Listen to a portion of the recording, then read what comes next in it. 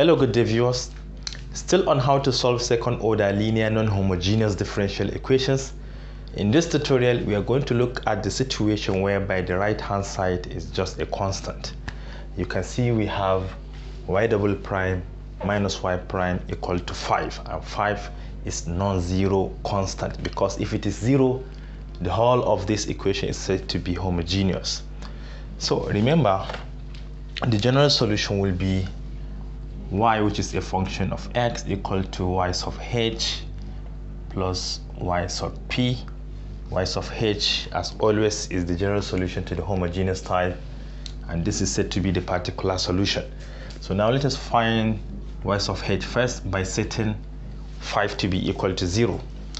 We have y double prime minus y prime to be equal to 0. Then we are going to transform this equation into an auxiliary equation by setting y double prime to be r squared.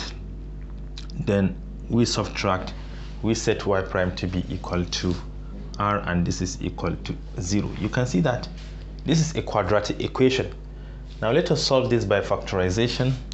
We have r in common, we have r inside minus 1, and this is equal to 0. This implies that either r equal to 0 or r minus 1 equal to 0. So r could be 0 or r equal to 1, because if you set r minus 1 to be equal to 0, definitely r must be equal to 1. So y sub h, which is the general solution, will be of the form a constant, we call it c1, e to the first root 0 multiplied by x plus another constant c2, e to the second root multiplied by x. Let us further simplify.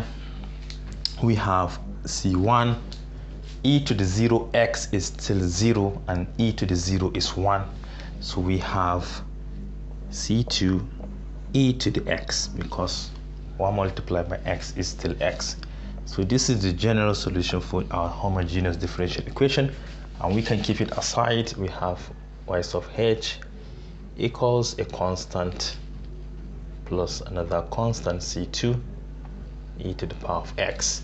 So now let me take this down and find the particular solution. So y sub p, it depends on the nature of the right hand side. The right hand side is just a constant. Remember, if you have a constant to the right, just set y sub p to be a constant, but you have to relate. You can see from y sub h we have a constant.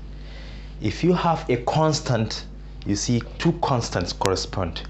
Therefore, we have to multiply this by x. As always, if you decide a function to use as y sub p, you have to relate with your roots. If they correspond, multiply by x. Multiplying by x, you have to check again.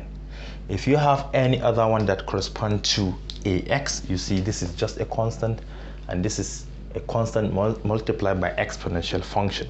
So they do not correspond. Let's continue. We're going to take the first derivative,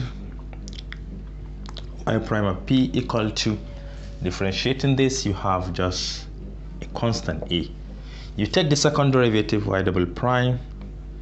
If you differentiate any constant, you get 0. So these are the three information we're going to substitute into original equation. So from original equation, you see we have y double prime, which is equal to 0. We have minus y prime is a, and this is equal to 5 to the right. You can see 0 minus a is just negative a, and if you multiply both sides by negative, you have a equals negative 5. This implies that y sub p is equal to negative 5 multiplied by x. So y sub p is equal to negative 5x.